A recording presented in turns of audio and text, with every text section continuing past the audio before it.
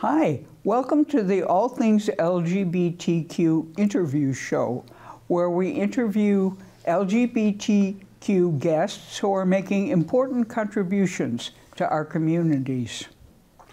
All Things LGBTQ is taped at Orca Media in Montpelier, Vermont, which we recognize as being unceded Indigenous land. Thanks for joining us and enjoy the show. As I've already shared with today's guest, I can't believe that it's already been a year since Pride in Bloom happened in Bethel. Yeah. And they had such a good time that this year they're coming back for Carnival. Right. So please welcome back to All Things LGBTQ, Leonard, Meek. Welcome. Thank you for inviting me. Thank you very much. Nice to be here.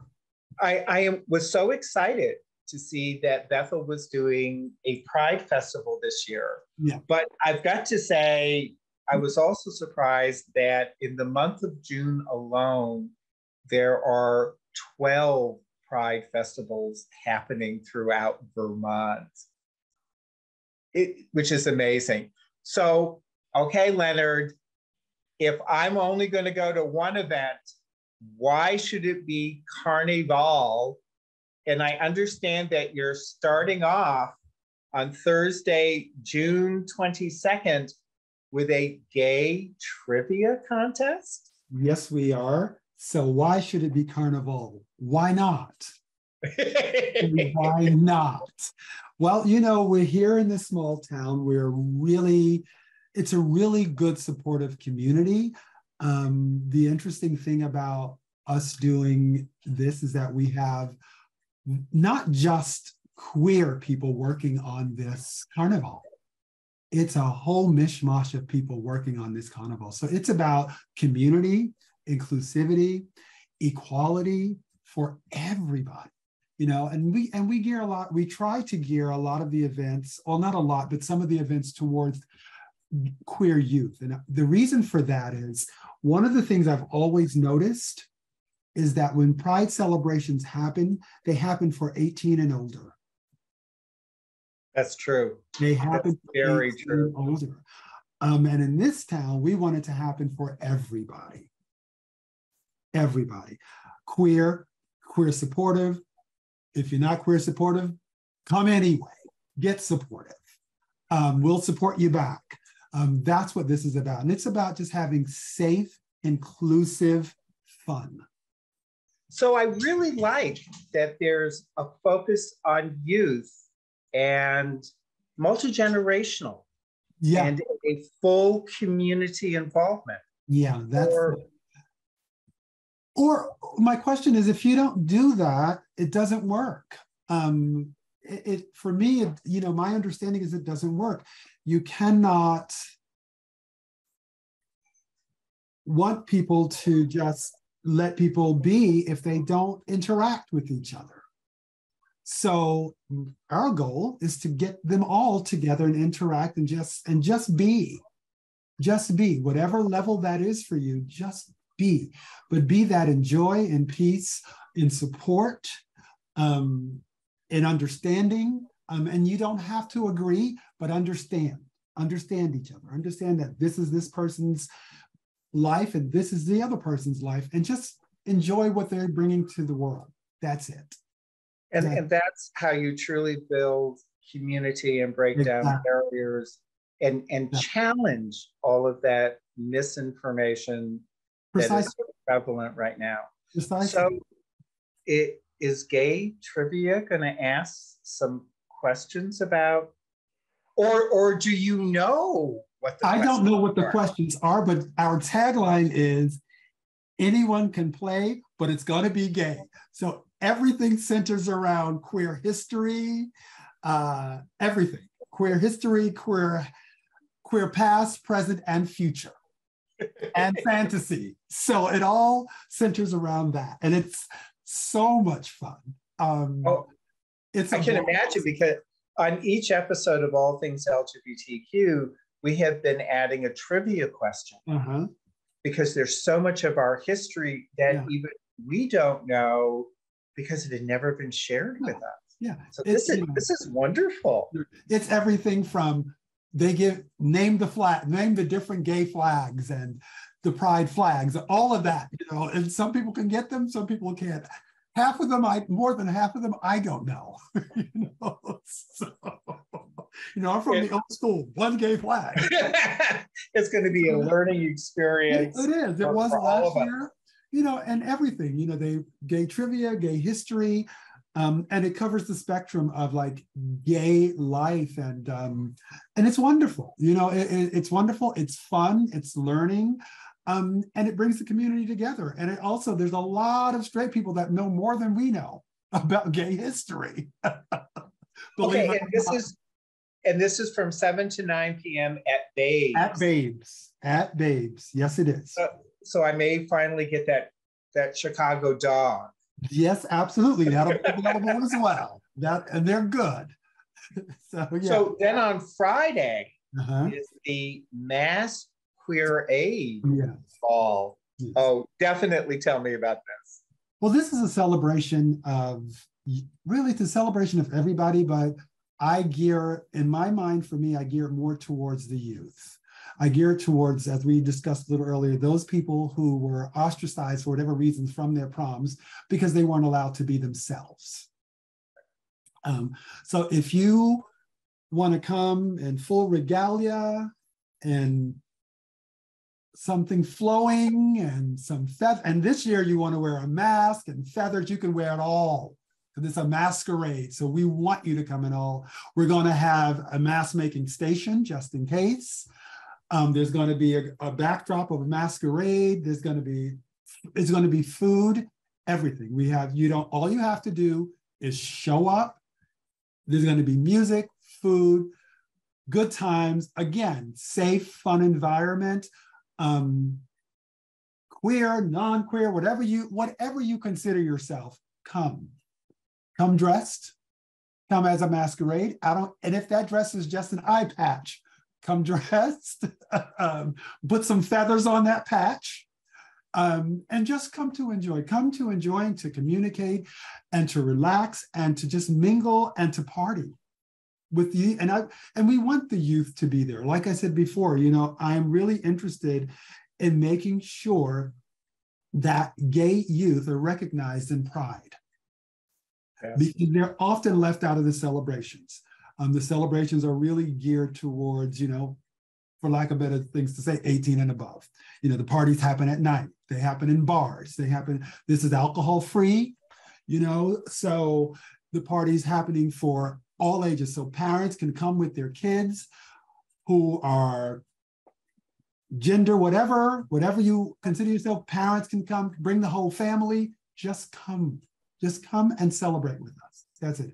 It's a celebration of pride in general, and everybody should have pride, whether you consider yourself gay, straight, trans, this or that. Everybody deserves to have pride and support. And that's what this is for. And this is at the White Church? This is at the White Church in Bethel, on Church Street in Bethel. Yeah. From 6 until 8 p.m.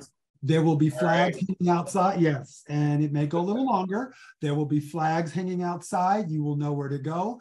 You will see the flags flipping in the wind, hopefully, and you will know where to go. There will be people there to guide you. There'll be, everyone will be there waiting, hoping for more, the more the merrier.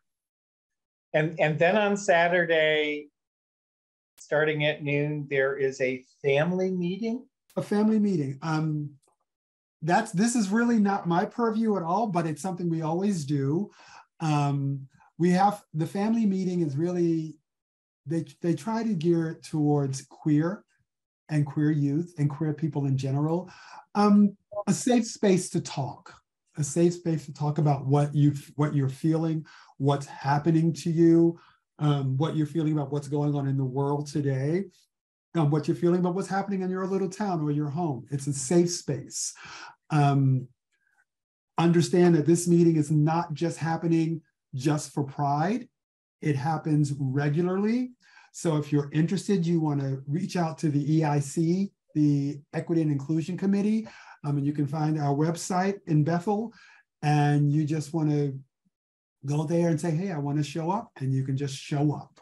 You know, they Equity and Inclusion Committee is a committee of the town of Bethel. The town of Bethel. Well, anybody can be on this committee. You don't have to be from Bethel, but it's founded in Bethel. It's sponsored in Bethel. We are officially, the select board has officially, it's official. So we do report to the select board and let them know what's going on and bring them in. They're the ones who are also hosting the, like I told you, the book club.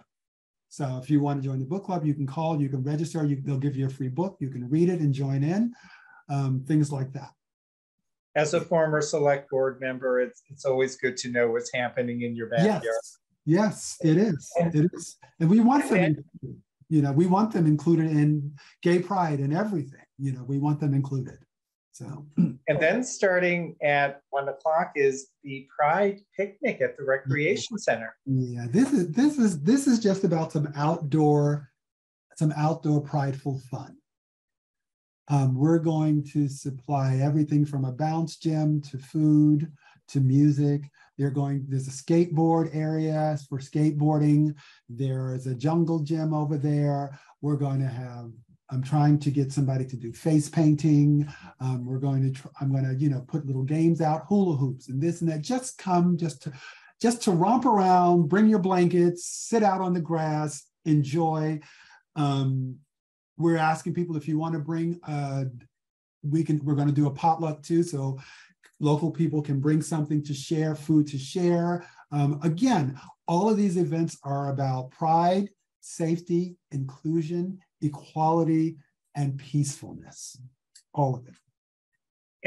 And then there's the event that just caught my eye, the parasol promenade at 4 o'clock. Okay, describe it. The parasol promenade. My vision, we've never done this before. My vision is that you'll see a parade of people casually walking with multicolored umbrellas celebrating their pride and who they are. Talking, walking, laughing, just for about 30 to 40 minutes. Just walking through the streets of Bethel, downtown Bethel, and just holding up your umbrellas just to say, we're queer, we're straight, we're whatever, here we are. We're not going anywhere. We love being here. The world is going to love us. The world does love us. They just don't know it yet. And that's that, you know, that's that. It's just like that. I just envision, just like when you look from the top of the sky, you just see these beautiful colored parasols walking, this floating down the sidewalk and floating around Bethel and people going, ooh, ah, ooh, ah, ooh, ah, from the sidelines. We're going to give you the opportunity to appreciate exactly how fabulous we are. And we also give them the opportunity to say, hey, can I join you? Come on, get under the umbrella, you know? And then at 7 o'clock, Emoji Nightmare is going to be emceeing the drag show? Yes. Drag shows are important. They always have been, and they always will be. And given what's going on in this country, drag performers need to know that we all are there for them, that we understand what they're doing. It is one of the best forms of comedy I've ever witnessed. These people always bear their all when they perform. They always have a message. They always have something fun to give you.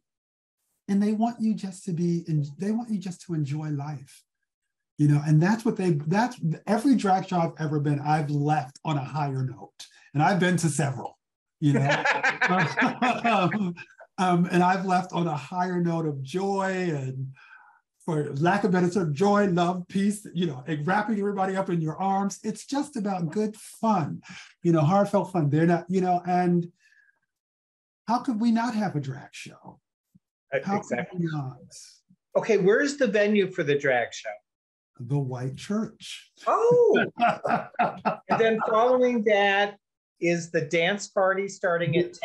It's going to fold, it's going to slide right into the dance party right there. So you come to one place and you get it all. And I noticed on the poster it said tickets were available at door. You did not order them online in advance. Well, the thing is, we did that last year and it limited what we could do. It limited the amount of people. It was, I mean, we sold out in weeks, and like we put it out there in like 2.5 weeks, we were sold out. So people had the waiting list and the other. Now we moved to the Y Church that has a larger capacity, so we can have more people there. And we figured, let's not sell tickets, just come on in. We're asking that the minimum donation is $15, but we're asking you to give more than that if you can. If not, $15 is welcome. And again, all of the ticket sale proceeds go to the performers. We get none of it. We don't use any for anything else except for them. It's how we want to do. We want you to come to support them so they can get paid. Exactly. Well, exactly. And I've got to say that the performers probably appreciate the support you're giving them. Okay, the money is going to the performers. And before we started taping, you were sharing that you haven't done traditional fundraising necessarily to put the carnival together. You have looked for community donations, community support, in addition to doing a fundraising event. Could you talk a little bit about how that's happened? Well, initially, even last year, the whole idea of the Pride Fest for me was to rally the community together. So what better way to do that than to seek community support from local organizations? And those local organizations came through. They came through, they donated what they could. They did not hesitate. They said, here, here, here. This year, we actually did basket bingo, local fundraiser, a raffle fundraiser for it. And we wanted to involve, and we wanted to keep it local and do it locally and see. All of the businesses contributed, even outside of Bethel. The Woodstock Inn contributed. You know, all of them contributed some kind of gift so that we could raffle off. And that's what it's about. This is not, this is just happening in Bethel, but the surrounding communities are also welcomed here. So Bethel may be small, but we have a big open heart and a big open space. Come and join us. We want them here. We want everybody to come and join in. And that's and answer to your other question, that's why you should come to Carnival. Now, you had also made a reference to, that there is a book group that's meeting and the family meetings continue throughout the year. If I were interested in participating in those events, I would see them listed on the Diversity and Inclusion website or website or both. It's Bethel EIC, so it's Bethel's Equity and Inclusion Committee. Okay. And you'll see it. Just make sure it's Bethel, Vermont, not Bethel, Connecticut, because that comes up sometimes when you do that. Give me a second. Unfortunately, I don't go on the website as often because I'm always at the meetings. So no, you can send me the. I'll send you the afterwards, and then we'll have it displayed during the interview. Perfect. So, I will do that.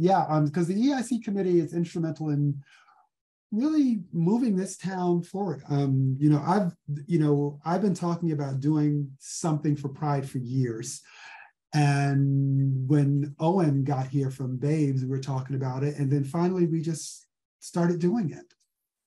And this is our second annual, and we hope to have our 50th annual someday.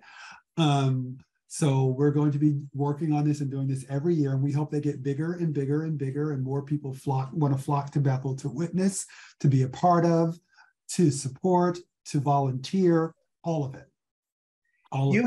You had mentioned prior to our starting taping that you were working on trying to establish a BIPOC committee. Yes, or a BIPOC group that would be meeting in a BIPOC affinity group. Yes, we are. We had one meeting. It was sparsely attended. So but we did some. We went to schools. Dana Decker, who's also working with me on this, went and did some things in the school. So she's sort of gathering more of the youth because that's what we really want. We want young people to know that they have a place to go here. On all sides, you know, we want you to know that you have a place. And I think people get the wrong idea when you talk about BIPOC affinity and all of that. This is not a place to gripe into this is a place of positivity, of growth and positivity, of if you're going through something, how do you turn that into something positive and big for you, yourself, and the world? And that's what it's about. And that's what we put forth in these groups. Everything that you do, you have everything that happens to you that you do, you have an opportunity to go one way or the other. One way can be really positive and one way can be detrimental to you because you wallow in that negativity, or you wallow in the meanness of it. Take that meanness and turn it around. What did you learn from that? Move forward with that. So that's where those groups are for me when I help run those groups. So it's how can Bethel become your home and a home that you want to come back to and where you want to stay? And with that, I need to say thank you for spending this time with us. Thank you. Good luck with Carnival. Thank you. And I'm still thinking I at least now need to sneak down and take pictures of the promenade. Oh yeah, please do. I'm going tonight over there.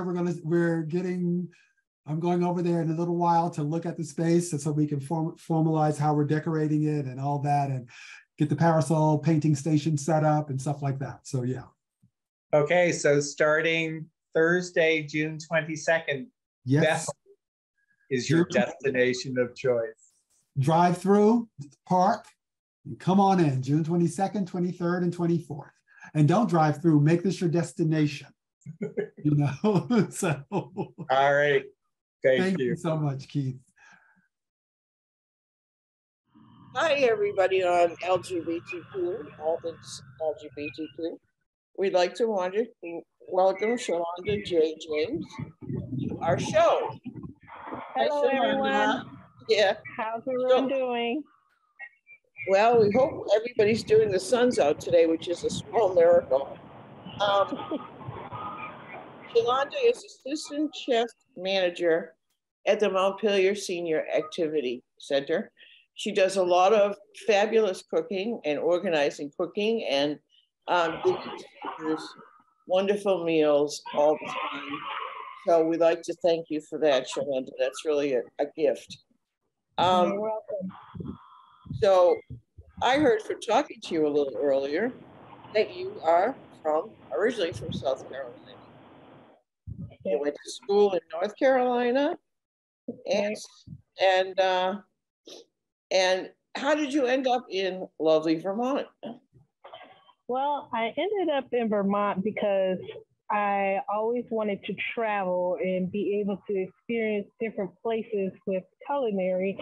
One of the reasons why I got in this field is because you can always travel and somebody's always going to need to eat someplace. So therefore, I figured that was the best way to be able to do those two things that I love. So I ended up in Vermont through a friend who I had previously worked in Alaska with, and he invited me up to Vermont to work up here. And I had heard lots of good things about farm to table and all this wonderful culinary, nuance that was going on. And I thought that, hey, maybe I'd like to go and experience that and see what that was all about. So how long have you been here now?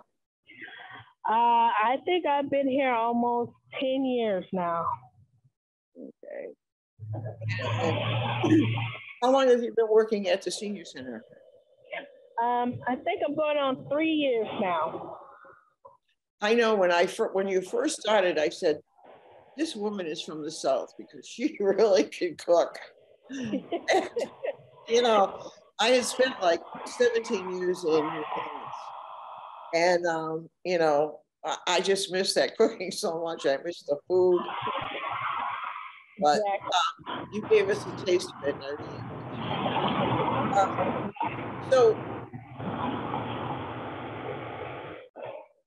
So what do you do? What's your day like? Or when you're here and you're planning meals, do you plan out for a week, or what do you do?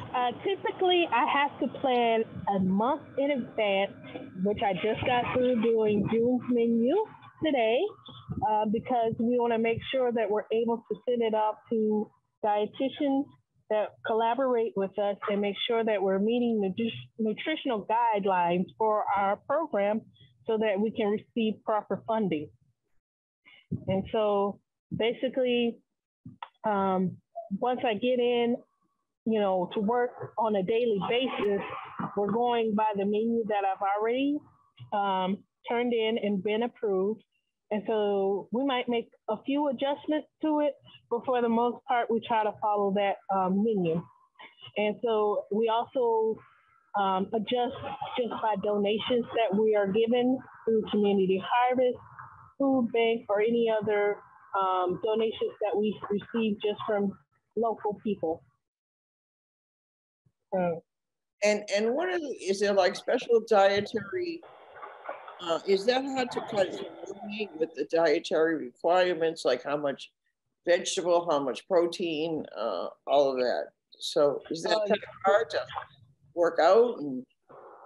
Well, it is sometimes. I think the most difficult one to manage sometimes can be diabetic or gluten-free, because we have like certain grain requirements. And so because of those grain requirements, you have to figure out more grains that are less likely to have as much starch so that it's more accessible for the diabetic. So grains like quinoa or starches like sweet potatoes, things of that nature, where it has reduced or less starch content or more complex content, so that it's broken down a little bit differently in the body than what would normally be. So not only do you have to do just for what is healthy by standards, but also for diabetics too. That's interesting. I didn't know that. Do you also do Meals on Wheels, or is that another project? So we do Meals on Wheels is what our program is, and we provide meals for people who are over the age of 65 that can no longer either themselves be able to cook or have less mobility and can't get out and go and get food and be able to cook the food that they need for nutritional purposes. And so by that way, we are able to deliver a meal to them and make sure that they're getting that nutritional value that they need on a daily basis.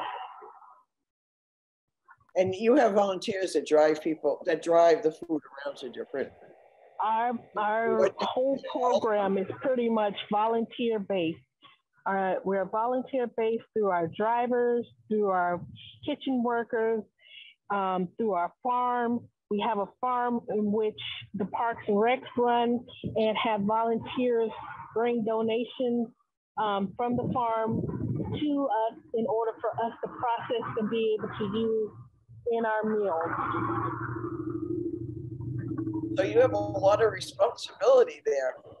Yeah. Because the food for Meals for Wheels is often different than the food that you do like for Tuesdays and Thursdays, Tuesdays and Fridays that people drive up for or come from. They're like totally different, right? Yeah, right. So, but we've recently dismantled curbside because it was a part of a program that was through COVID. So now that we've dismantled that, we now have community meals on Thursdays in which people can come from 12 to 1 and be able to have an in-person meal with us. I know that. I really miss that. I went to my first one yesterday, as a matter of fact, and you know, really nice to see some faces I haven't seen since the pandemic started. So that was really nice, and you know, I think people really miss getting together.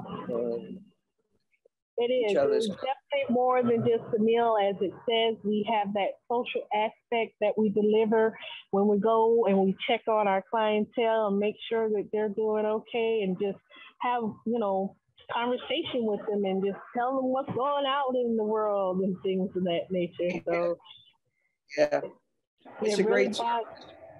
Yeah, the drivers really tend to bond with our clientele, and they love going and seeing about them and having those moments with them. And it might be the only person they see during the day at all.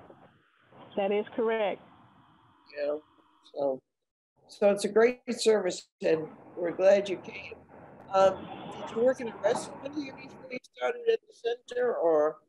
When I first came to Stowe, I was in the resort world. And so one of the first resorts that I was working at was Snowflake. And so I worked there for about a year. And then I also worked at Trap Family Lodge for about 3 years. So never made it to Stowe Mountain, but they were trying to get me. I know a lot of good friends there, though. Yeah. Well, thank you so much for doing this and for being part of the community and helping. And, it is really an incredible service. And it's like one that's behind the scenes that, you don't get enough credit for. And it's a really valuable service. And I know seniors who just wait, for their driver to come and, just pay attention and listen for even for 5 minutes or 2 minutes. So it's a great service. And so one last question is, when you decide that you have to be, you have to be varied too, like chicken, Yes, the variety that I try to give when I am making my menus is so that, people don't get bored. Plus, also being able to offer favorites like shepherd's pie, or either like, Yankee pot roast is one of those favorites that we love to do here. Yep. And macaroni and cheese. So definitely try to get those favorites in there. But then we like to offer things something that somebody might not have ever tried before, like borscht soup, or either having, making sure that we're showing support in what's going on around the world, Yep, and a little spice. And once in a while, it might be a little different. Yes, definitely so. Yeah. So thank you so much for what you do. Thank you for being on the show.